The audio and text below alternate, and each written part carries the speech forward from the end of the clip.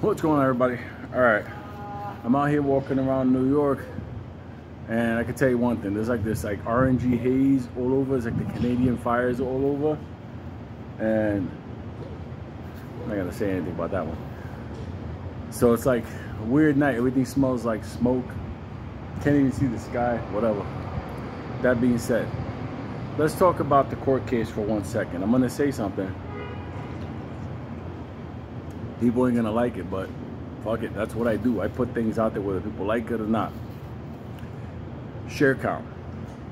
If right now you get a court-ordered share count of AMC shares in 8, it's not gonna do anything. Vice Chancellor, I hope you're watching this. The entire problem that started with AMC, which is not what this case is about. This case is about 8. But the entire problem that started with AMC really started at the broker and the market maker, as far as them overselling AMC and never delivering. What's going on right now? Cost to borrow is a bazillion %. Doesn't matter. Keep making more shares. So doing a share count won't matter on that.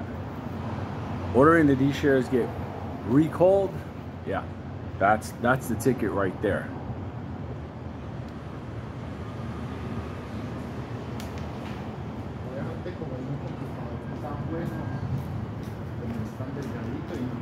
You do a share count, you're going to come up with the same number that is registered with the SEC and the DTCC. Okay? Let me explain to you the reason why. AMC did not create synthetics.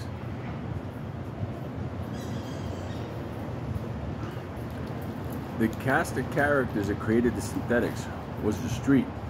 The brokers, the market makers, you know, those motherfuckers out there. They're not gonna comply with this, okay?